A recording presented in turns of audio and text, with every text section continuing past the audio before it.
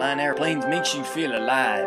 It gives you a sense of freedom, of being liberated from your disability, but nothing to hold you back.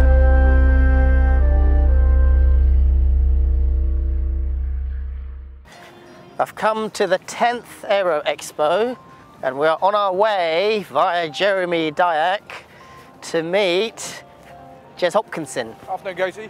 How you doing, mate? Very good, thanks. Hello, Good, Jez. How are you? Good, bud. You all right? Got him in my life now, so it's never good. Right, well, my name is Jez Hopkinson. I'm the team lead for the Yakovlevs display team.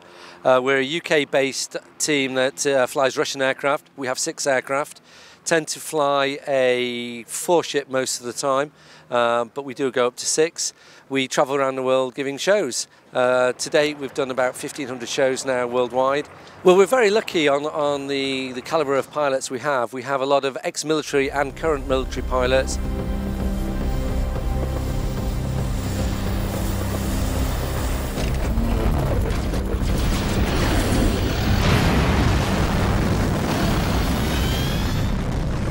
A lot of test pilots that have flown all sorts of fast jets, including Typhoon, Eurofighter, and now we've got 2 of the guys who are flying Joint Strike Fighter.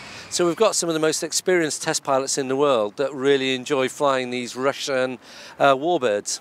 It is indeed my proud privilege to invite our Honourable Prime Minister, Shri Narendra Modi.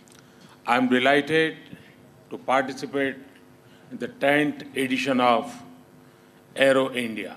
Narendra Modi was there, he watched us, got a big round of applause from him. The team normally flies 6 Russian-designed Yak aircraft that combine the performance of a Spitfire with proven world-class aerobatic maneuverability. But here at Aero India, they perform with 4 aircraft to entertain you. It's quite nice to see the changes in India since he's been in, because they feel as though there's a new era, and with us being there, it felt like being part of that new era. So it was absolutely fantastic. What's your plans for the rest of the year in terms of the headline air shows? Where can people come and see you? China for the end of this year, and then back to India hopefully early 2016, and then China again 2016 late in the year. We're seen by over $500 million per time we're there, and the same in India, a little bit less, probably 400 million. There was over 1.2 million people, actual people, saw us during our period at Aero India. In China, we have a police escort wherever we go. But you're like a rock star, because they've never seen anything like it before, and it's so controlled. So when we're there, and we do spend a lot of time going out to talk with the spectators, that they're just amazed. So it's quite nice that we can give such a spectacle to these people and make their days so much better.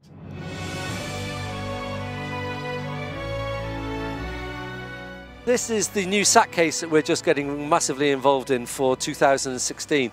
You basically put your smartphone inside this case and it becomes a satellite phone.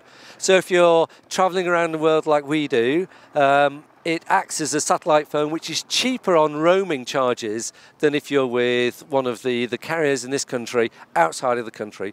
And it also has an emergency system so that you can have a personal locator beacon that can be activated remotely. So if we have an issue and we can't activate it, someone else can activate it from the UK and find out where we are instantly using GPS, and they'll find us within 14 feet.